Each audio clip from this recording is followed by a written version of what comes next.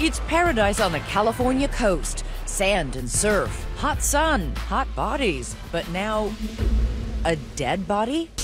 Costa Mesa 911. There's a body in my social parcel. Dead body? Julie, the girl with personality plus, killed in the apartment of this man's son. Sam, what happened? What did you do? But Sam, a bona fide catch with movie star looks, is nowhere to be found. There's absolutely no way that it was not Sam. Is he taunting police with bizarre clues in a possible love triangle? The victim wearing a tiara and something else. There was a message written on the back of her sweater. And what was the message? Tonight, 2020, taking you inside the murder case, the twisted trail of clues, a wedding invitation, a pizza delivery. The pieces start coming together, and it is beyond diabolical. And a manhunt that turned into a boy hunt. Who's this guy? It's not Sam. Nobody knows who this guy is. I open the door, get on the ground, everything's going on crazy, I'm freaking out. But what about Sam's neighbors, these actors? What parts do they play? Are the songbirds about to start singing on each other? Oh, don't, that can't be found. No, babe, I'm gonna do it. Are they sticking to the script or going off it? Way off. Yes, I saw the mommy. Is that what you want to hear? No? We want to hear the truth. Tonight, you will. Mystery in Apartment 410. Good evening. I'm David Muir. And I'm Elizabeth Vargas. You've heard the phrase, all the world is a stage, but tonight it's more like a crime scene as 2020 takes you from an apartment to a theater to a police interrogation room, uncovering secret after secret. All while friends and family grieve over a beautiful young woman. But that's just the start of tonight's murder mystery, because another dead body would be discovered, and a wannabe actor will give the performance of his life. Here's Jim Avila. She is the picture of today's American girl, an immigrant's daughter, dancer, college student, and free spirit, Julie Kibuishi. Born in Southern California, thriving in the golden sunshine, respecting her Japanese heritage, but thoroughly embracing what it means to be 23 along the beaches and freeways of the OC, sun-soaked Orange County, California. I would say Julie is definitely an all-American Japanese girl. She liked to sometimes bow, just her kindness. Kindness, that's the word you hear over and over to describe Julie, a quality no one ever expected could be her undoing. Costa Mesa 911. There's a body in my social parcel. Is it a female or a male? It's female. It couldn't be Julie, could it? The innocent, lively, creative young woman with a big circle of friends, most of them known well by her parents. And her friends and the people she hung out with, never any danger. No. Nothing really for a mother to worry about. My kids, they didn't go anywhere that they should not to go. But Mom had never met the new man in Julie's life, 26-year-old Sam Herr, older and much more experienced in the world. Julie meets him at community college. He's a handsome combat vet, even a hero with Bradley Cooper looks, who served in Afghanistan and is now home in Orange County, pursuing his college degree and a little fun along the way. Larger than life, gregarious, and by all accounts, easy to like. I hope you're taping this for my mommy back home. Big, strong guy, happy-go-lucky, just a big galoof. Larry Gonzalez grew up close to Sam in the military, calls him brother, and was in the trenches of Afghanistan with him at Camp Keating, a remote outpost under constant fire. It can range anywhere from half an hour to hours. And all those months in the front lines had an effect on Sam Herr. Like too many of our returning soldiers, he showed signs of PTSD. Ruben Salas is a Marine combat veteran and one of Sam's best friends. He'll have those nightmares. That's got to be pretty scary, huh? For him, it was very traumatic. Two outgoing 20-somethings from different worlds now living the life in Southern California. Julie, the passionate dancer with enough talent to be accepted at the prestigious Orange County School of the Arts, where Cindy Pekka Dolan taught her for 5 years. She was very compassionate and warm and talented as well, very fun to watch on stage. Take a look at Julie in performance. Athletic, flexible, dynamic. Julie wasn't just artistic, she was smart. Sam was struggling. They met in anthropology class, so she volunteers to tutor him. Sam's parents, Steve and Raquel Herr, say Julie and Sam were good for each other. She looked up to him, and she was very good at tutoring him in anthropology, and he got an A in that class. And they're friends, right? And I said, Sam, is there anything going on with you and Julie? And he says, absolutely not, Dad. She's like my kid's sister. Okay, what's going on, sir? But on this spring night in the OC, Kid's sister is in big trouble in Sam Herr's apartment. There's a what? A body. A dead body. A dead body? Are you sure, sir? I can think he's sure, man, I'm sure. He's cold. Julie's lifeless body is sprawled across the bed. That's Sam's dad, Steve, making the breathless 911 call. Sam was supposed to come to our house for the weekend. When Saturday came, we hadn't heard from Sam, and throughout the day, I was calling his phone, but his phone it was off, and Sam never turned his phone off. And I said, honey, I'm gonna drive on down to Sam's to make sure everything is okay. And I had the key to his apartment. I walked in, and everything was neat, everything was clean. I looked around, I called Sam, nobody in this case. It's your son's apartment? Yes. She's in the bedroom. She's like, there's just some sexual activity. She's dead. There's blood from her head. I knew she was dead, but I could see, unfortunately, I hate to say it, the clothes were ripped off. Does your son know who it is? He's not here. Jesus, honey. You walk into his apartment, correct, and there's a dead woman there. Correct. What's going through your mind? The initial thought is, what happened? Sam, what happened? What did you do? But Sam, who outwitted and survived the Taliban in Afghanistan, was not around to answer. He was suddenly, unexpectedly off the grid. The motive for the murder is still not known. Samuel Herr hasn't been seen. Police have issued an all-points bulletin for Sam Herr, a combat veteran suffering from flashback nightmares. PTSD is very much in the back of our minds. So you knew he knew how to use a weapon? Correct. That's why the armed and dangerous comes in, where he's missing and there's a possibility that he has weapons with him. So everything that you heard about him pointed to Sam as being the guy? There's absolutely no way that it was not Sam.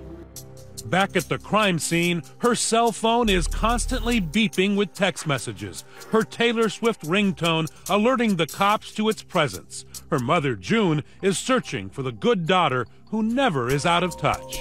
I don't even know how many times I text her. And are you still asleep, or are you okay? And no response. And then I started to think, what's going on? When we come back, what the killer writes on her back that points to a love triangle. Was Julie caught between two lovers? Obviously, there's a dead woman in my son's apartment, and he's missing. I get it. All the suspicions are going to be on him. Stay with us.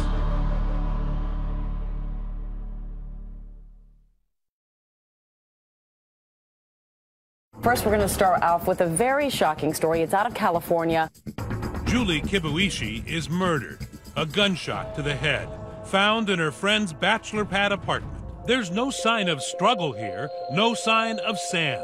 By his bed, an unused knife, a couple of books, a combat how-to, and the other on the wonders of sex. Out back, a barbecue on the patio. Everything neat and in its place. And on the counter, a wedding invitation for Sam's downstairs neighbors, his good friends, actors Dan Wozniak and Rachel Buffett. Now, Costa Mesa police have released a photo and vehicle description hoping to locate a 26-year-old man suspected of killing. Costa Mesa, in the heart of Orange County, a city of 100,000. It averages just 2 murders a year. But on this May night, with a half moon rising, Lieutenant Ed Everett and Detective Jose Morales walk into what looks like a slam dunk of a murder case. I was thinking a potential love triangle. Right as you walk into that doorway, you can see Julie's body positioned on the bed. And what was the condition of her body? She had one gunshot wound, kind of top center of the head. She was wearing a tiara. A tiara. When Julie is murdered, she's wearing a crown. Her last night began as one of the happiest in her life. She had a dinner date with her big brother Taka to help plan his wedding. Her mother June remembers her practically bouncing out the door. His fiancé asked her to become a bridesmaid. She gave her the tiara. That was pretty special for her too, right? Yes. She didn't take it off. It was getting late, close to midnight, but Sam is desperately texting her. Messages that were still on her phone when police found it in her purse in Sam's apartment. The text messages were very important. Sam texts he is out helping his downstairs neighbor Dan Wozniak, the actor buddy, short on funds, getting married and freaking out over how he'll pay for his wedding. Helping Dan, then headed to Folks for weekend. But less than 2 hours later, Sam seems suddenly in distress, texting Julie, "Can you come over tonight at midnight, alone?" Very upset, need to talk. Then, "Jesus, I really just want to talk. I need someone I trust." Julie responds, "I'm here for you like family." And those were not the only messages on the night she was murdered. Police discover another more vile text. This one, handwritten by the killer on Julie's body. There was a message written on the back of her sweater. And as cleaned up as you can, what was the message? It was, "F you, all yours." The working police theory? We looked at the phone and thought, okay, maybe he's drinking, using drugs, and there was an incident, and he just snapped and, sexually assaulted her and wound up killing her and then fled.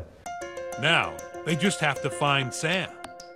Police say the 26-year-old has disappeared. Neighbors say his bicycle sits outside his apartment, but his vehicle is gone. His passport was missing. His car was missing. Orange County Senior Deputy District Attorney Matt Murphy is supervising the case from the first call and says there is little mystery here. I'm looking at everything going, come on, guys, this is obvious. You're going to find Sam. He's going to be our killer.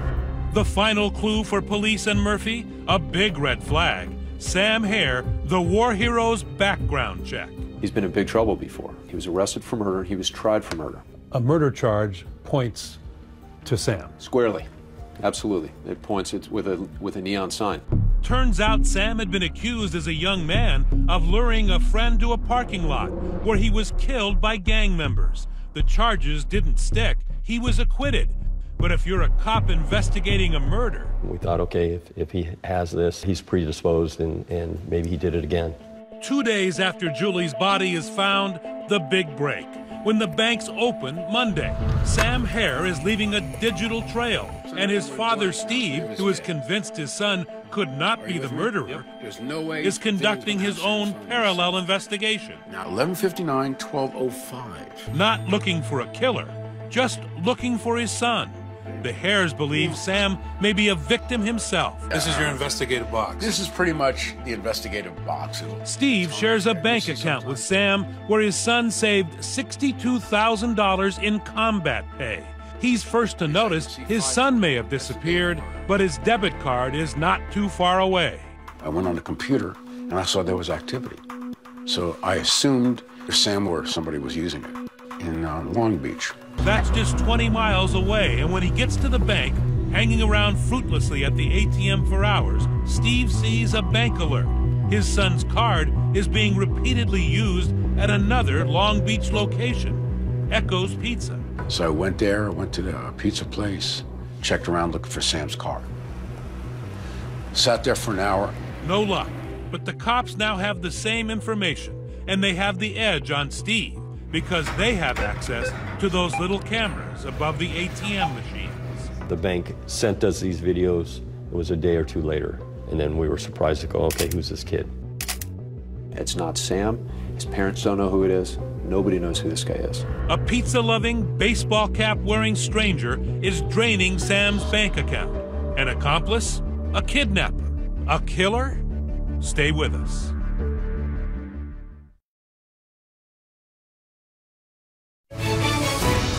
2020 continues with Mystery in Apartment 410. The digital trail is suddenly white hot. The suspect in Julie's murder, Sam Herr, may be in police sights. Sam's debit card is showing up in Long Beach, 4 ATM withdrawals and 2 pizza deliveries. But at the end of the trail, a mystery man, or more accurately, a mystery boy. We were surprised to go, okay, who's this kid? Great question. And to answer it, you've heard of follow the money. How about follow the pepperoni? The cops are hungry to crack this case, and they know from the bank records their suspect is just hungry. The pizza has been delivered to a certain address in the city of Long Beach. A police copter overhead, undercover cops watching the pizza house. Police think, finally, they may have found Sam Herr's hideout. When I hear this helicopter circling, I'm like, what's going on? Recognize him? You've already seen this kid. His name, Wesley Freilich, the baseball cap teen in those pictures taken at the ATM. The 16-year-old skateboarder now at the center of a full-on SWAT team helicopter hovering raid looking for a murderer at his mom's house, where he and a few friends are, you guessed it, half into a large pepperoni pie. I open the door, and that's when they say, don't move. Sir, come here immediately. Get on the ground. Wesley was trying to be a tough guy in front of his friends. As we explained the gravity of the situation, that a murder was involved in this case, he had a change of demeanor, started crying. I'm myself. Everything's going on crazy. I'm freaking out. I'm being questioned about this whole withdrawing money from the ATM. Police quickly figure Wes is not the murderer. But where is Sam? The police go inside. My mom's door to her bedroom is shut and locked, and the police are assuming that he's in there. So we forced entry into that room to search it.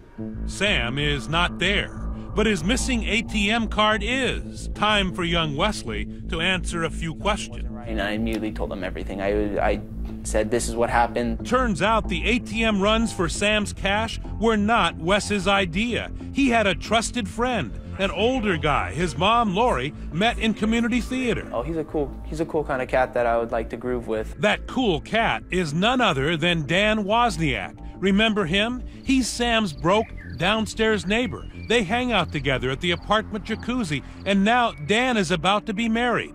He's currently starring in a local production of the musical 9. See what I mean?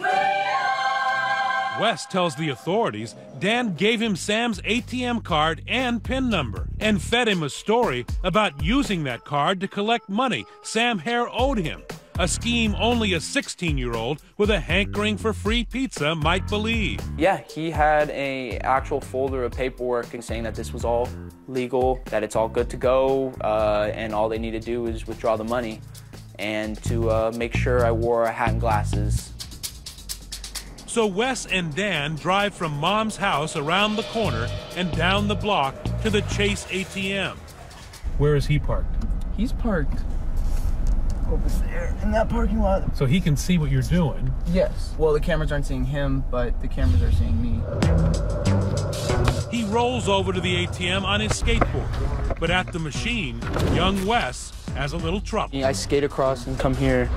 I put the card in, gave me the PIN. Back at the car, Wes says Dan is jumpy. The first reaction actually was, why'd I take so long? And I told him my first time using an ATM, so I don't know what I'm doing. He knew enough to withdraw $400 and over the next few days, similar amounts that he turned over to Dan Wozniak, who had rapidly become a suspect in the disappearance of Sam Herr, and a person of interest who may know how Julie Kibuishi died. So at that point, it's time to bring Dan in. Yes, it is. I had Detective Morales call Daniel using a ruse of, hey, we need you to come down. And Dan said he wasn't available. He was at his bachelor party. The Herrs and the Kibuishis are waiting for answers, but Dan is busy, and he blows off the cops. These families, they're experiencing the worst grief that a family could experience. At that moment, Daniel Wozniak's on his way to his bachelor party.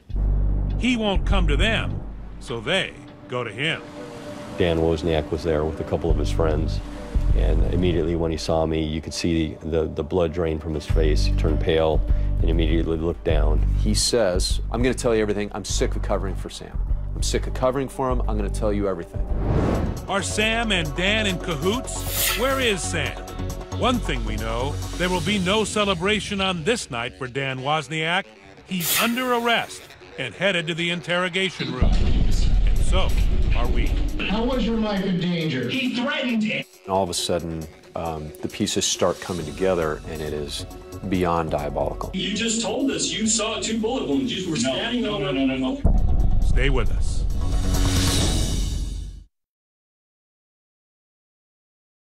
#2020 continues with Mystery in Apartment 410. A murder case with a Shakespearean twist. I am lusting for more. Should I settle for less? The affable baritone who sang musicals by day is in handcuffs tonight. The OC community theater crowd just loved it. And here you are acting together, huh? You and Yeah, Dan? this is our... Wes's mom, Lori Freilich, often performed with Dan Wozniak.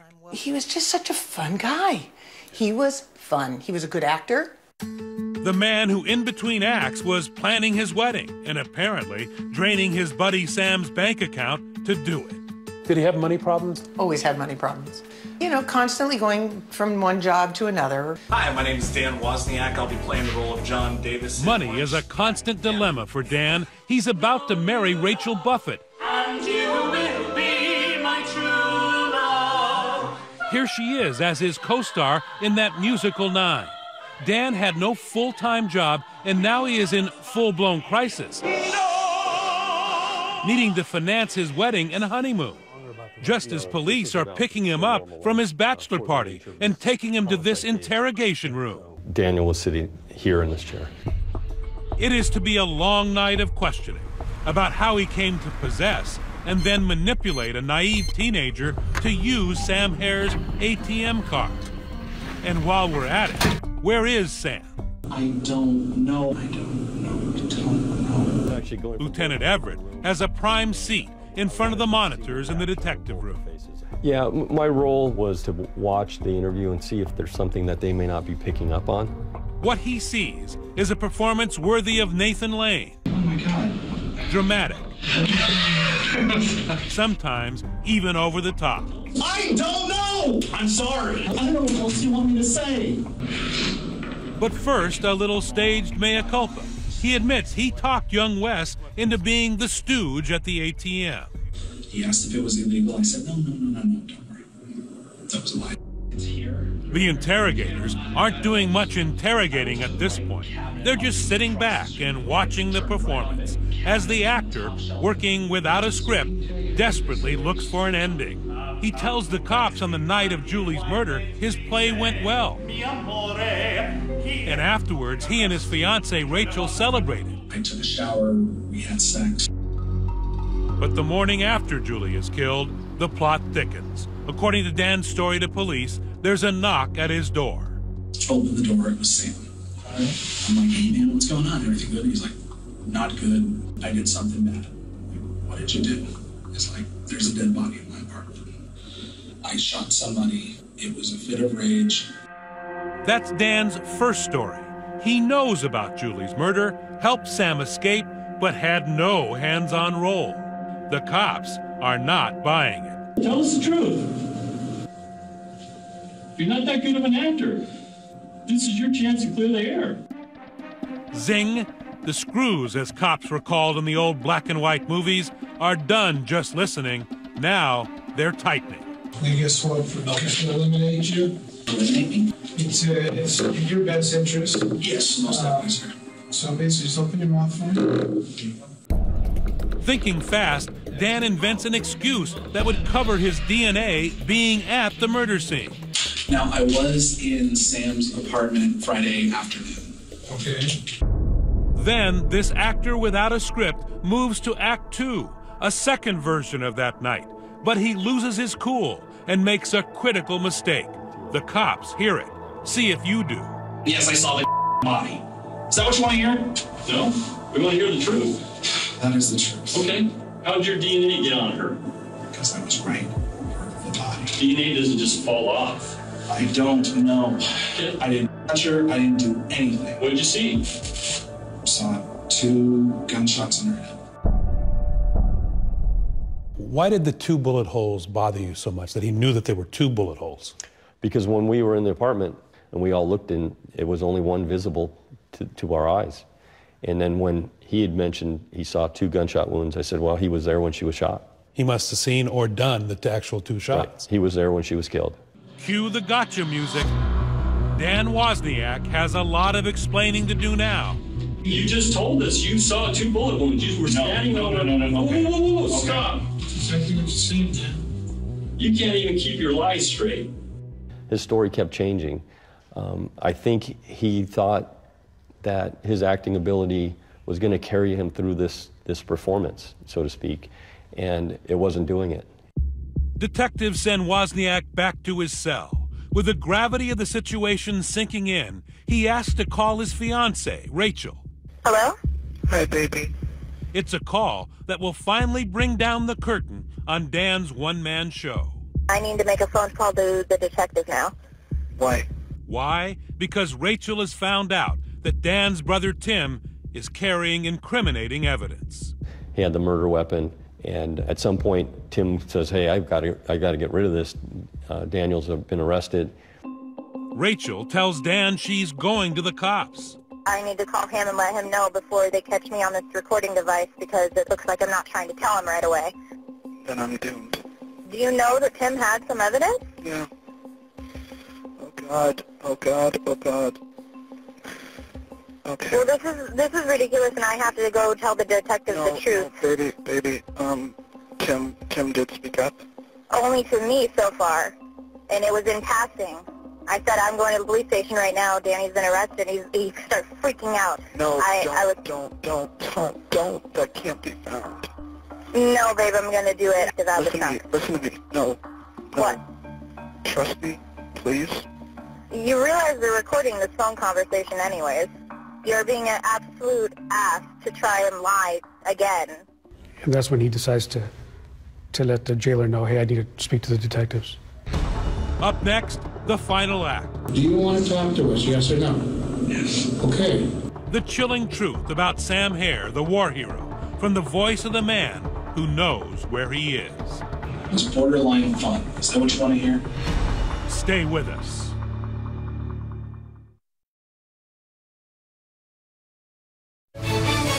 2020 continues with Mystery in Apartment 410. Sunset at Eisenhower Beach along Southern California's Riviera coast. Doesn't get much better than this. It's where community theater actors Dan Wozniak and Rachel Buffett plan to marry, and then honeymoon aboard a cruise ship right after their musical 9 closes in a couple of days. But there's been a hiccup in their matrimonial machinations. Eyewitness News reporter Eileen Frere is live in Long Beach with new information on this grisly case. Dan may not make those nuptials. He has a previous but sudden and more pressing engagement with police. He's performing the final act. After 14 hours at the police station, he's about to admit that he killed not just one innocent, but 2. In a macabre plot worthy of pulp fiction. You said you wanted to talk to me. What's going on? I'm crazy and I did it. You did what? I killed Julie and I killed Sam. Okay. All right. Where's the both? Dan Wozniak labels himself a pathological liar in a downward spiral for 2 years, who couldn't bear to admit to his beautiful fiancée he had no job, no money, was about to be evicted, and could not afford to marry her. But Sam, his neighbor, had saved all his combat pay and had an account that looked like problem solved for Dan.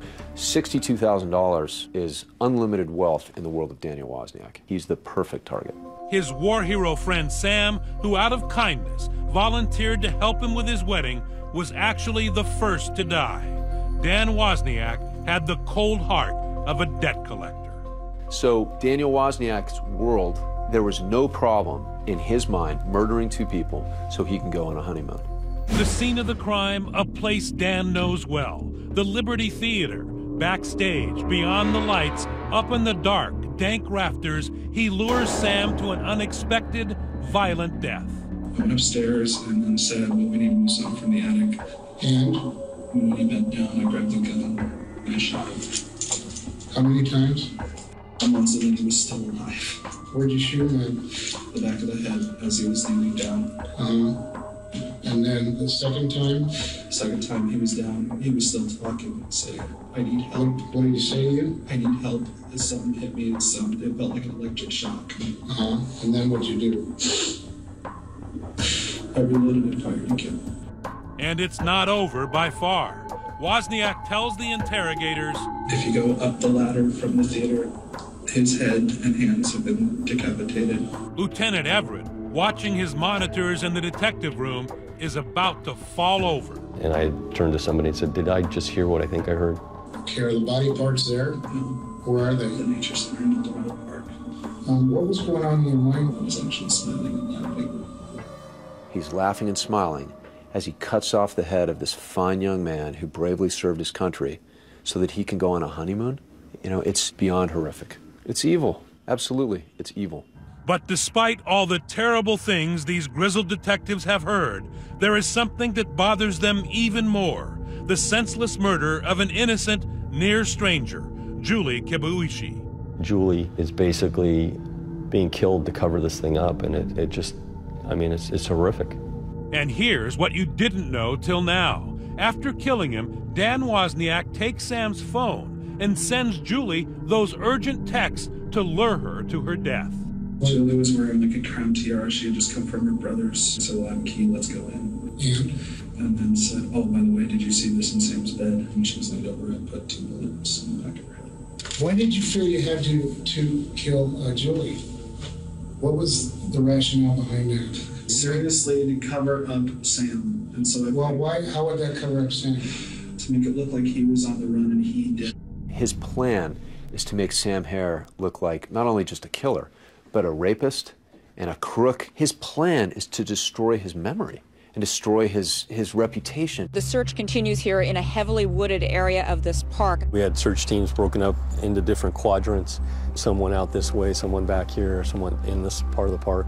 I transported them in the backpack. I got plastic bags from Nina's Cafe, put them in the backpack. Was he able to just walk in here with a backpack full of body parts? He came in with just plastic trash bags and then kind of dug shallow holes and covered them with leaves and the debris that you see around. And what did Dan do after killing 2 people? This is that night's wrap party for the cast and crew of 9. Center stage, a smiling Wozniak.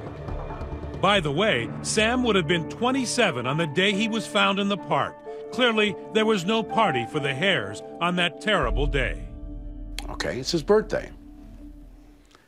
And I remember waking up and thinking, I'm hoping, I'm praying they find my son's head.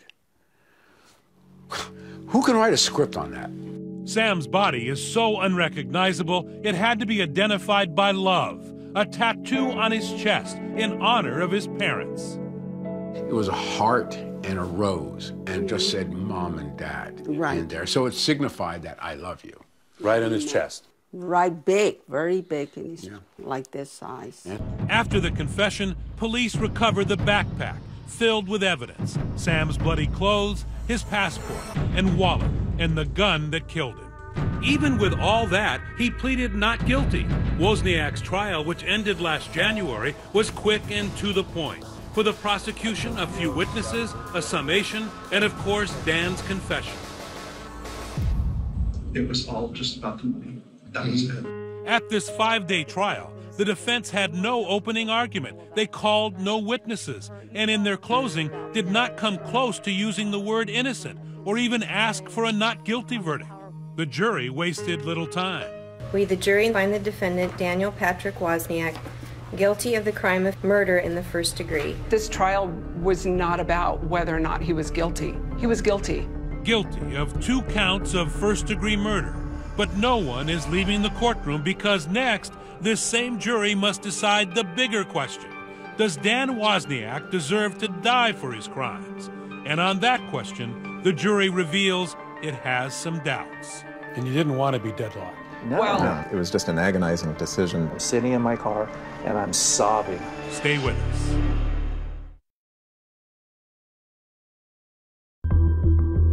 It was a lightning-like guilty verdict. 5-day trial, 2-hour deliberations.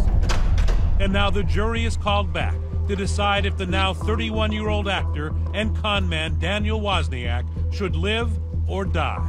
Jury foreperson Jenny Wong. This entire proceedings was going to be what's going to happen, what's the penalty. Prosecutor Matt Murphy challenges the jury to honor Sam Herr and Julie Kibuishi and punish the man who not only killed them, but desecrated them. Danny Wozniak treated him like trash. He treated Julie like trash. So the question that I ask you to answer in your verdicts, are they? Daniel Wozniak's defense is that he is not the worst of the worst, that he is helping fellow prisoners now and deserves to live, to reform. Defense attorney Scott Sanders. He has it in him, and he's going to make a difference. Is that a mitigating factor to you that warrants life? I hope so. Back in the jury room, the vote for death is split. It's very different when you are the one sitting there almost literally pulling the trigger. The initial vote, 10-2, death. But when the jury's thoughts turn to the surviving families, the doubt melts away. Steve Herr, the rage, the anger that he had on that stand during the penalty phase, that was just overwhelming. When they showed the photograph of the funeral for Sam. His life was real to you. Absolutely. Mrs. Kibuishi, you know, when she's talking about her daughter being a dancer, and I'm thinking about my daughters. The next thing I remember, I'm sitting in my car and I'm sobbing over that testimony. If there is a time for a death penalty, this was probably it. It was not only beyond reasonable doubt, it was beyond any doubt at all. The final vote came quickly, in just over an hour, one of the shortest death penalty deliberations on record. The family says justice was served, 12-0. We, the jury, determined that the penalty to be imposed upon defendant Daniel Patrick Wozniak to be death. I just have voted to put a man to death. And this is a really sobering moment and one I'm going to live with the rest of my life. And down in my gut, I said, can I live with this? And I said, yes. And afterwards, there is more relief than joy. It was so long overdue. But I could start healing. It's time. You know, we feel like one closure to our nightmare chapter.